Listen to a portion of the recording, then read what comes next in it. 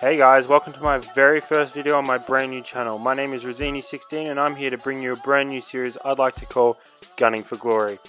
This series, as far as I know, is brand new and not copied from anyone, although it is very similar to such series as the well-known Road to Glory or Race to Division 1.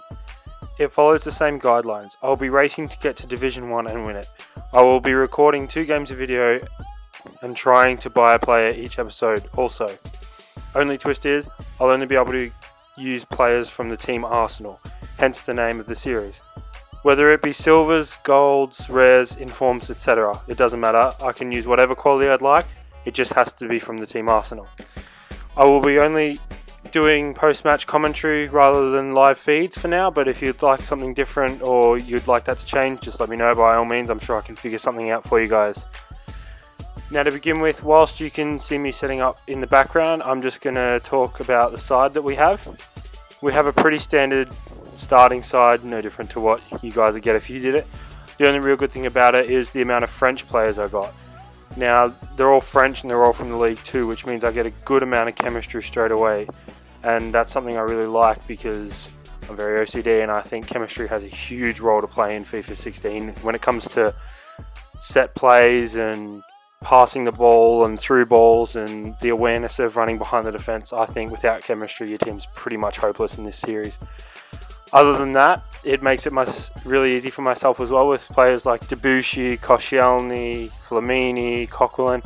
It means I can get some good easy chemistry and get myself to 100 fairly quick off the bat, which will help to hopefully win us a few extra games in the series to get us the coins to obviously buy the other half of the team. So I'm just going to finish setting up and then I'll jump straight into a game.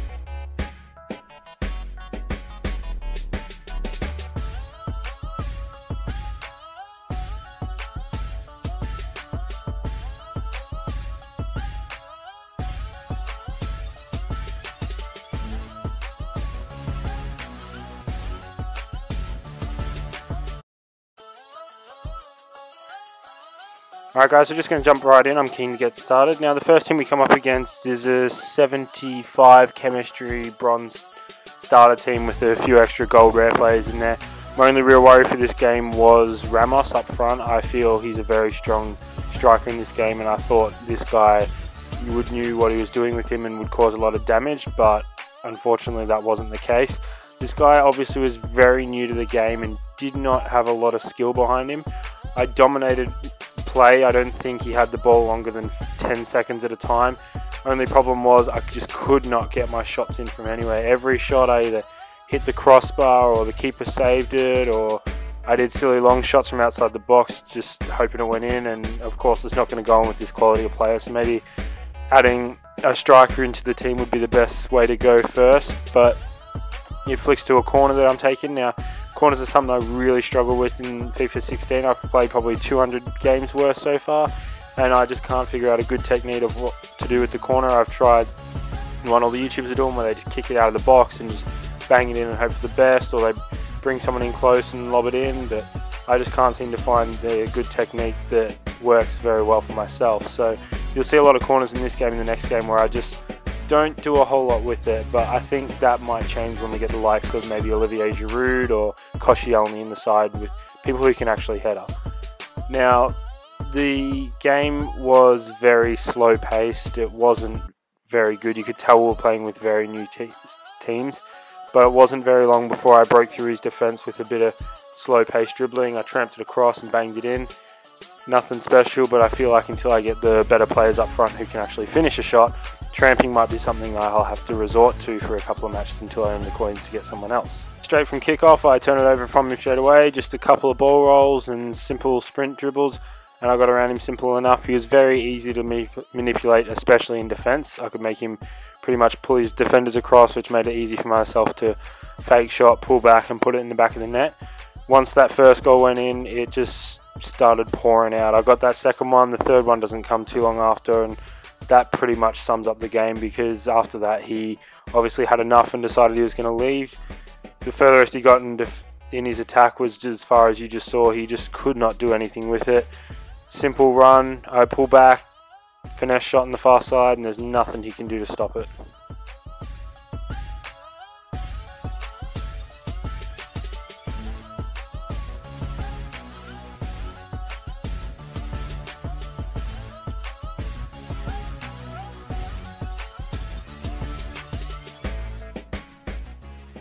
Now that was the end of the first game. You're about to just come across the stats after it goes through the match coins and player ratings. You'll see by the stats he's 0 shots and low possession. It was inevitable that he was going to lose, and I would have been quite shocked if he somehow managed to come back into that game. But it was an easy game, good start, easy money, helps get towards a player we can buy at the end of the episode. So I'll just go back to the menu, make sure everything's good, and we'll jump into the next game.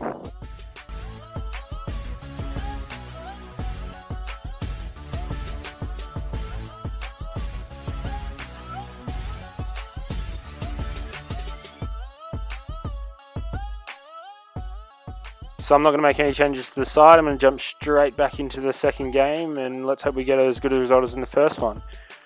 Now we're going to come up against another standard team. He's got his lone legend in, as well as the addition of Clint Dempsey and his Nathan Dyer in the right mid. I was worried as he has 100 chemistry and a couple of decent players. I thought the pace of Nathan Dyer and the shot of Clint Dempsey were going to absolutely destroy me. Now, from the free kick, I turn it over straight away, but I managed to get it back pretty much almost instantly. From there, I just simply run it in, a couple of ball rolls. His defence is all over the place, sliding around, banging in the top corner. He's never going to be able to stop that. From then on, that pretty much set the pace for the game. He had a couple of runs on goal where he was very threatening, as you'll see coming up very shortly, but it was nothing too stressful. I have another chance here, which I just get saved by the keeper, knocks it out for a corner. As I said in the last game, corners aren't my strong suit, so obviously I don't do a whole lot with this corner except for just kick it in aimlessly and gets cleared out. Get it back, turn it over, try a shot. Unfortunately, it doesn't work again.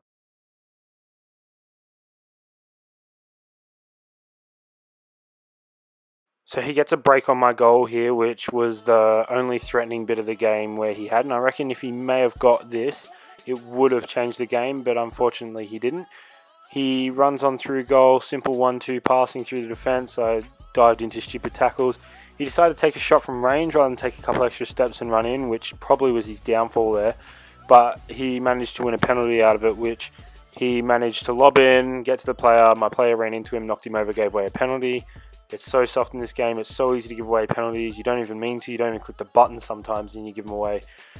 It's a bit hoarse. I think it needs to be updated very quickly because it's just ridiculous how many penalties are given away. Now I stayed down the middle because I literally had no idea where he was going to go. I thought if I jumped side to side, he'd think I was going to dive to a side. I don't know, but he managed to kick it down the middle, which is exactly where I was aiming. And from then on, it was just downhill from him. He didn't have another run for the game that was dangerous at all. And I had all of the play, all of the shots. This one here, fake the defender, run in, bang it top corner.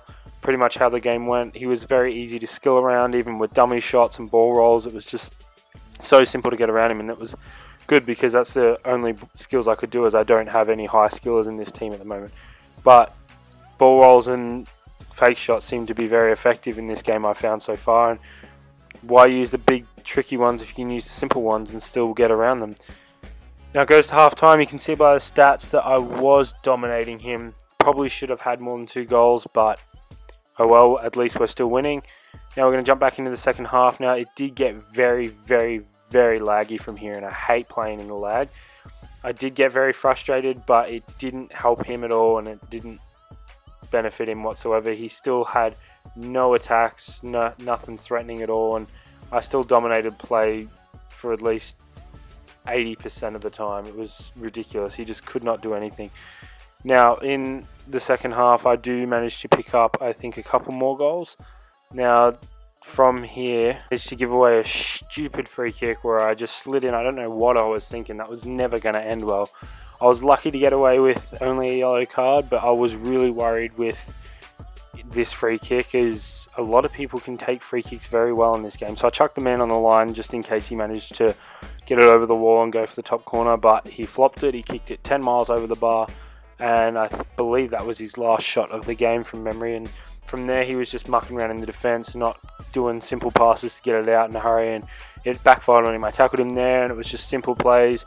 Run in, ball roll him, he dives in for a stupid tackle, finesse far side, he's never going to be able to stop that. And then he just pretty much gave up. He wasn't trying, he was mucking around the goalkeeper, he was mucking around in defence. He just gave up. He knew it was over. Obviously he didn't rage quit, so he just stuck in and just piss-farted around just to waste time. Now he kicks it out from the goalkeeper, I cover the man, turn it over, run on, pass it, run on again and score. It's just simple stuff, and he can't stop it whatsoever. And that brings us to the end of the second game, I believe. It's just going to run through the last highlight of the whistle being blown. Now this was a very good start to the season. It was some good easy coins and coins that we need to get this team upgraded as soon as possible, because the first thing I want to do is maybe tighten up the midfield a little bit, maybe get a nice cheap player like Flamini or something, and then I instantly want to get onto a striker that at least has 3-star skills and a bit of pace behind him and strength, maybe in the likes of Danny Welbeck or something, that can just give us that little extra boost to get a couple extra goals to ensure we get wins in the next few games. Now you're going to come up and see the stats in a second, and you'll see again I dominated him. It was a deserved win. I was lucky to get away both games without actually conceding a goal, which was exceptional, I thought, and hopefully we can continue that for the rest of the division. We're going to jump back to the home screen now, guys, and I'm going to look into investing in a player of some sort. I'm not too sure. I think I decided to go with Flamini in the end, and I picked him up pretty cheap, didn't spend too much coins. If I have a couple of extra coins in the next few episodes, then maybe I'll invest in the Arsenal badge and the kits maybe, as I'm only going to buy one player a game anyway, so I'll have a little bit of extra money while I'm buying the cheaper players. But I managed to pick him up for very cheap, around 600-700 I believe, and chucked him straight in the team. He fit in, gave us some chemistry, and he's a good new addition to the team, and it looks like it'll be all set to go in the next episode. So thanks very much, guys, and I'll see you in the next one.